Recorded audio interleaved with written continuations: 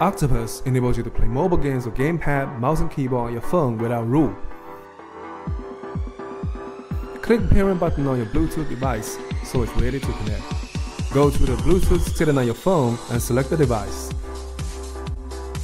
Check connection state at the top of Octopus home screen. Mouse, keyboard, and gamepads for PC, Xbox, or PlayStation are all supported. You can also connect wired devices via cable.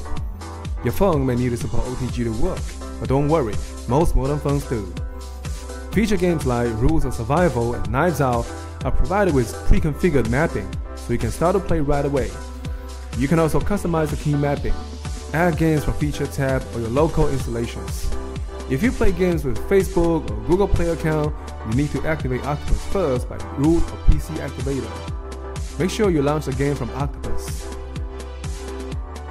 Tap the Octopus floating window once you're in game to open control panel. Choose gamepad or keyboard mode to feature devices. Then you can start mapping your keys. You can also set button transparency and other parameters here. Add a key, drag it to the position you want, and press any key on the keyboard or gamepad. Multiple types of key with different functionality available. After login, you can even sync all your configurations via cloud automatically. Switching devices or deleting games will not affect your mapping data. So there you go, play mobile games with Octopus and have fun.